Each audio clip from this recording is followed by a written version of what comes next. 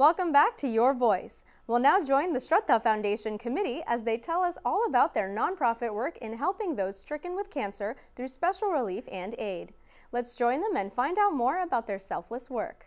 Hello viewers, this is Seema Jagtiani. I'm here from Shraddha Foundation, and together with me is Colonel Virendra Tewatia, a retired colonel from the Rajputana Rifles of our Indian Army, and we have Mr. Anil Kant, who is a theatrical performer, an actor, a very well performing actor. Colonel Tewatia will now tell you a little bit more of Shraddha Foundation.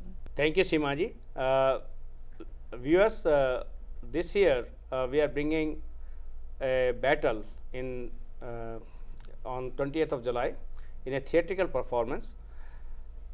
The point I want to bring out here is the soldiers and their families.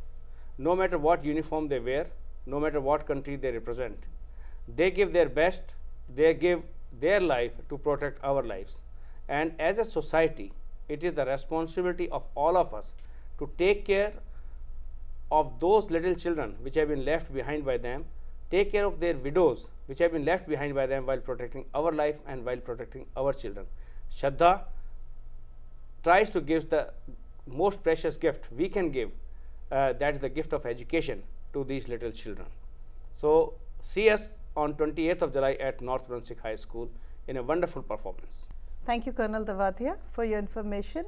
Now I'd like to ask Major Narayan Singh, Urf Anil Kant, to tell us a little about what are we going to see, what should the people expect when they come to the event. Thank you, Seemaji.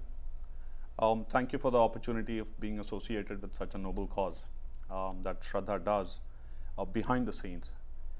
About the play, what you will see on 28th in North Brunswick is a side of war, is a side of battle that is not commonly known to the people who live in relative safety of their homes. I play a character of Major Narayan Singh, and you can search the archives. He's a proven and brave soldier for the Indian Army. But what you will come to know through this play is the fact that he went into battle knowing that he will not come back to see his wife and his children. And that is what this play tries to bring about. We have other characters in the play who will again die, and we try and highlight the plight of the loved ones that these soldiers leave behind. So do come and watch this play. I'm sure you will get to know a side of the war, the battle, the soldiers. Thank you, Anilji. Thank you, Colonel. Thank you, viewers, and I thank with all my heart Sahara One for giving us that opportunity to bring forward this cause and share this information with all the viewers. For more information, you can also call Seema, that's me, at 732-713-1419, or you can go to www.shraddha.org, that is www.shraddhaa.org. We hope to see you on July 28th, which is Saturday at 6 p.m. at North Brunswick High School. Thank you. That's all for this week's exciting episode of the show that lets your voice be heard. Thank you so much for joining us. And since this show wouldn't be possible without you and your valuable feedback, keep emailing us at yourvoice@globosatent.com and visit us on the web at gen-i.us.com.